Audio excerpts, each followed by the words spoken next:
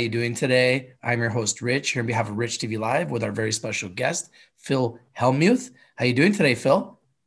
Fabulous. Really nice.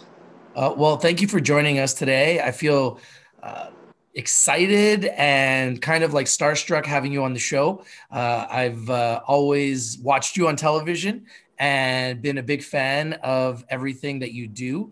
And I'd love to know a little bit more about you. And you're really well known as a record-setting 15-time World Series of Poker champion. Congratulations. Yeah, that's pretty sweet. As one of my hashtags is positivity. That one I'm really known for, but I also have a hashtag PH Nice Life for when I'm on jets and, hanging out with the biggest celebrities or whatever. I use that PH Nice Life hashtag. And, you're also known as being the poker brat. Why are you known as the poker brat? Well, first of all, I have to get this in there, my autobiography, which we've sold a ton of copies of. And I talk about in this book, wow, got Sheryl Sandberg on here, Tony Robbins, nice, Jim Harbaugh.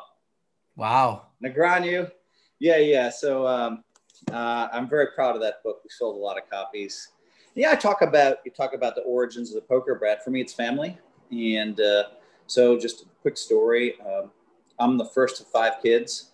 My father has a PhD, a JD, an MBA, absurd number of letters. Wow. And then, I'm off the traditional course. You know what I mean? My grades aren't good enough. I'm not enough organized athletics. I don't play an instrument. And all my brothers and sisters pick up the slack. They all do really well. And so, I felt like, really, I didn't feel great about myself. I felt kind of bad about myself as I grew up. And so, you talk about self-esteem being low. That was me. And then I started playing games against my brothers and sisters. Whatever game, we played a lot of games, 5 kids. And I won at every game.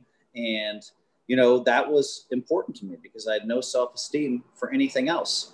And so when I would finally lose it to my brother at backgammon because he'd roll double sixes, I would go crazy, be like, God,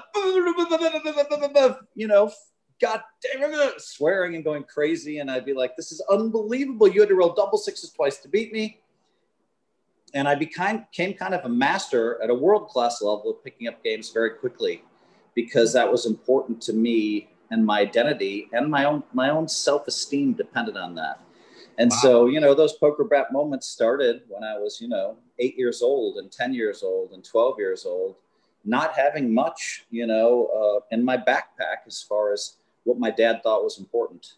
And that led to the transition to the poker brat. Wow. And obviously, when you're playing poker, a lot of it is mental. So when you're known as the poker brat, you're probably really good at getting in people's heads. And that's a big part of it, right? Like, is that part of your strategy? Is that part of your game? I think I'm the only person, or the only poker player on the planet that's invited to all the best games all over the country. I think that, there's a couple of other guys that are close, but I'm invited to every game and people want to play with me. And that's amazing for me. And part of that is the poker brat. I still can't help it. I still lose it. I play with I talk about the group I play with in Poker Brat, a bunch of, famous billionaires. Wow. And, these are my best friends in the world. And, wow. For years I would lose a pot and I'd go, and they'd start recording it. They'd start singing songs, they loved it. And so, part of that sadly has got me into games, but I think that's not enough. If somebody always just acted like that, it wouldn't be enough. I think that I fit in with the group. And luckily, I found a group of guys that I could fit in with, and I'm very proud of that group. And, and now, I've entered their world. We did 3 SPACs this year. Wow. One of my companies is floating at one of the companies, the first SPAC, which I brought the deal together, is floating at $3.7 billion. Wow. That's DMYT. It's going to change its name to RSI, Rush Street. We did another SPAC. That company's floating at $2.25 billion. That's DMYD. Name change should happen in January. We floated a 3rd SPAC. And so that's been fun. I'm also on 12 advisory boards now. Wow. And I just said no to 2 more. It's amazing. For some reason, people like the energy I bring, and they like the fact that I see through the bullshit. And I think, you know, some of the young founders can't get to my friends. So that helps initially. And then all of a sudden, you know, someone saying, hey, Phil, here's 2% of my company as an advisor. And if it's interesting, if I like it, then I'll say yes. And I just keep adding value. So, you know, I kind of in 1998, I said, listen, you know, you could make a couple $100 million, you know, but you're not going to do it just in poker. So I switched to my primary income business. And ever since then, you know, it's nice. It's been, you know, watching the 3 stocks that I'm so involved in just in the last week or two, you know, have one of them basically doubled. And, Wow. you know, I'm making millions of dollars in the market, and I've never, in a week, I've never done that before. And so it's because the SPACs put me in concentrated positions. Anyway, I'm going on and on, but I'm having a real good time. You've written many books. What is the inspirational, motivational message you're trying to get across in your books? Well, all right. First of all, you know, my book, Positivity. Okay, this book, we just got its 100th review, which is going to be great for it. But you look at who's on the back. We have Sheryl Sandberg, you know, we have Tony Robbins, and I put Day on there, Draymond Green. And this book is so thin, it takes 70 minutes. It's 8 life tips.